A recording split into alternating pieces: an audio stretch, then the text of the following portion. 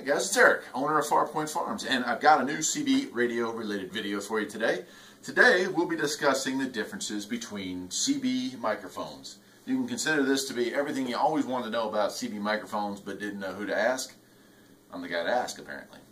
So, there are a lot of different types of CB radio microphones on the market. You're going to have your stock mics that come with the radio, and we'll get into those because there's several different styles. Then you have your power mics, and then you have your noise canceling mics, and then you have your mics that have gadgets.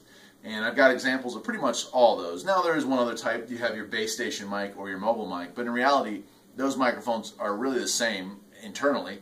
They just have a different way of setting themselves up. That would be a base station microphone, and of course that would be a mobile microphone. So internally these two operate exactly the same. And bass mics are available. I don't think there's any noise canceling bass mics. There might be, but there's certainly power mics, stock mics, and mics that have bells and whistles, as we like to call it. So let me get the camera over here a little closer. We'll go through the different styles, what the pros and cons of each of those are, and you'll be better informed when it comes time to buying or replacing your microphone. Okay? All right. So here we have quite a collection of microphones, and they range pretty much covering everything that we've talked about. We've got a stock microphone here. We've got a power mic here. We've got a microphone that's a power mic with some gadgets, echo and Roger beep here. We've got a noise canceling mic here, and we've got a stock mic that has some additional features, a channel up-down function here. And then over here you see the base of a base station model microphone. Now, again, all these are going to work. Every one of these is going to work. Now, I'm not going to cover different pin styles because y'all have to just figure that out on your own. Some radios take 4, some take 5, some take 6. And they can be changed. Maybe in another video I'll show you how to swap one end for another. It's kind of a, well, it requires a soldering iron and a little bit of patience. I have a soldering iron. The patience, Anyway. So your first type of microphone is going to be your stock mic, and this is what's going to come with your radio. Generally speaking, manufacturers pair the radios up with the microphones, and they do a fairly good job with it.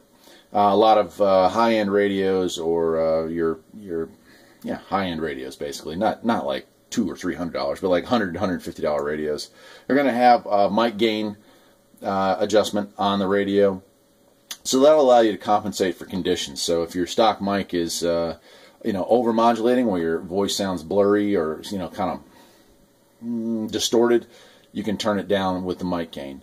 Lesser end radios can be used with a stock mic just fine, but again, there's no modulation control, there's no gain control, so you're kind of stuck with what you got.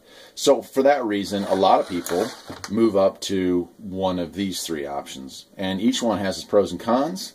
Now, before I get into the add-ons, this would be the hardest type of microphone to replace. This is a stock mic, and not a very high-end one from Radio Shack, but it has channel up-down features.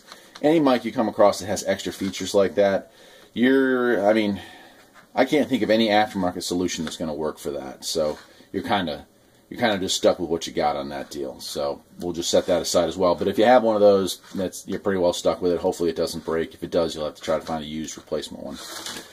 Okay, so that leaves us with these three. Let me adjust the camera here a little bit. Okay, so with these three, we have three things here. We have your power mic, we have your noise canceling mic, and we have a microphone that has some add-on features. None of these are high-end microphones. Okay, none of these cost more than 20 bucks. Well, maybe back in the day these two did, but used nowadays you can get both those. I think I paid $9 for that. That was $20, and that was like $4 plus $4 shipping. Surprisingly works pretty well. But let's go through the list. So let's talk about a power mic first.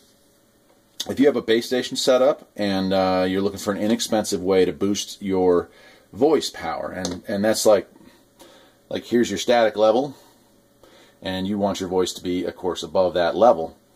And if your radio has mic gain adjustment on it, that's great. If it doesn't, this can kind of compensate for that, because it takes a battery that goes in the back here, and it has a volume control up on top. I'll get that a little closer. So you can adjust the amount of gain that it puts out, but what it's doing is amplifying your voice. And so it helps you punch through the static because it makes your voice sound louder over the radio. Now there are some cons to this.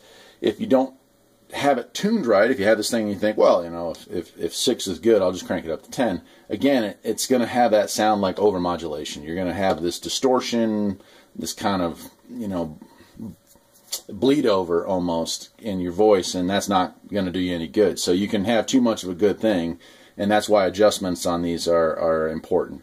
So that is good for a base station. If you're going to upgrade your stock mic to something else, a power mic is definitely a good way to do that. Also, if your radio does not have mic gain, this is a great way to compensate for that. It adds basically the mic gain features to the microphone itself. Again, this was an eBay purchase. It was new, and it has a little light up LED there. The battery's dead in this one, but honestly, I think it was $4.99. You got to keep an eye out. Obviously, you can get the same mic for much more, but keep an eye on it, and you can get these pretty cheap. We'll set that aside, and then we'll go to the next style here, and I'll explain why this may or may not be a good option for your car. Okay, so the next style up is this, and this is an old realistic, but it's actually a really nice one. This is a realistic noise-canceling mic with a preamp. So it is a power mic. It does amplify your voice, and it does have the adjustment up here on top, just like the other one does to amplify your voice. But it also has another feature, and this is a feature that you would want to have in cars or trucks, or certainly in an 18-wheeler. You get a lot of road noise, you get a lot of, you know, tire noise, stuff like that, engine noise in the background. So if I'm trying to talk to you and I key down, and my voice is competing with all the noises in the background in my cab or in my car, all those are also being amplified and sent out. So this microphone has circuitry in it that stops that noise floor from getting in the way. So it filters out those really high and low signals. It filters out the rumbling of the tires and the engine noise, the whirring and all that stuff, and focuses just on your voice and amplifies that. So that is pretty much what folks usually put in their cars if they're going to upgrade the mic in their car.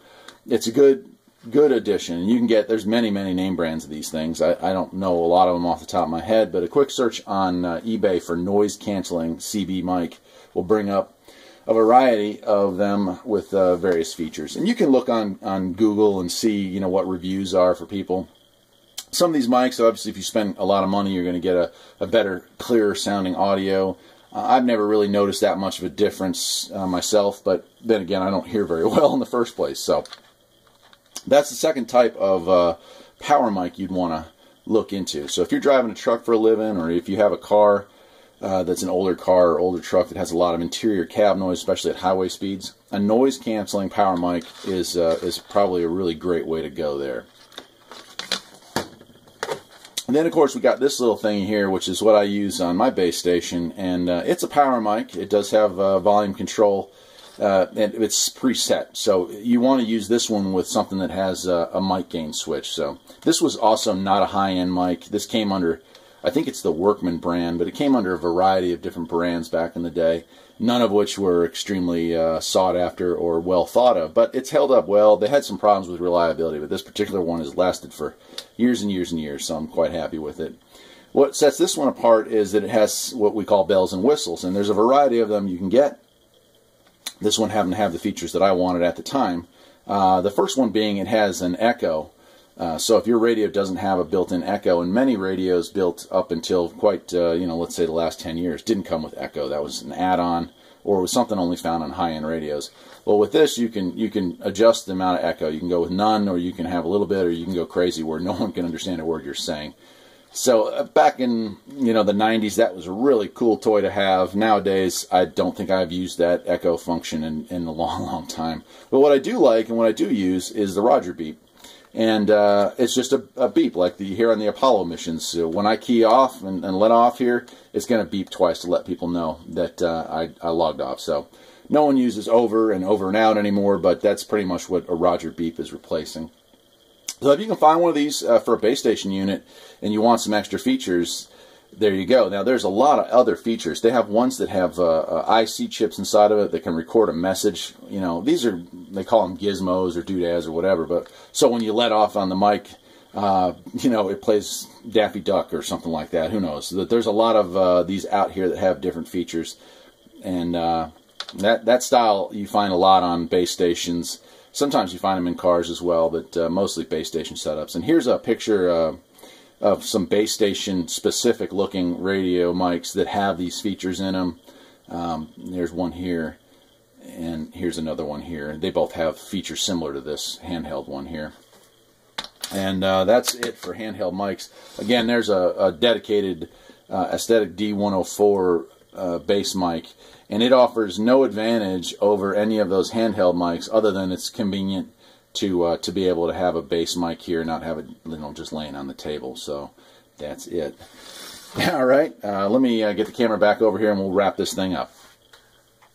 All right, so that's it. You have just learned the different types of microphones, the pros and cons to each one of those microphones, and now you're hopefully ready to go out and make a decision when it comes time to replace your stock mic. For most applications, a stock mic is absolutely fine. If you happen to come across a power mic or a noise-canceling mic, it's certainly worth picking up if the price is right. If you're going to upgrade, you know, there's your options. You know, if you're driving a truck for a living, you probably want something that's noise-canceling so that your voice carries, but not all that background noise. If you're in a base station but you have a radio that doesn't have mic gain switch or just as a, you know, a lower end radio, and there's nothing wrong with those, they can sound just as good as anything that's high end. A power mic is certainly a good add-on to help get your voice across well. And you know, your doodad mic, your funny mics that have add-ons like a Roger Beep, Echo, pre-recorded messages. Some of those things are kind of in the gray or in the red area of the FCC, so I don't recommend you go out there and harass people with something like that. But you'll probably hear them if you're listening in on the radio long enough. Somebody will have something where he keys off and it's, you know, the rabbit laughing, or gosh, there's so many of these little clips that I heard over the years, but I've never really been into that. Another thing to keep in mind with that is you can have a regular mic, and I believe there's like a device, and I've never seen one at a yard sale or ever picked one up, but a device that has different sounds built into it that goes in line between your radio and your mic that also, you know, has those functions. So that's a little add-on you could also purchase. But that's it. I am Eric, owner of Farpoint Farm. I hope you enjoyed this video, and stick around because spring is coming. As you can tell, probably see my breath here. It's cold, but spring is coming, more videos are coming, and the best is always yet to come. Take care.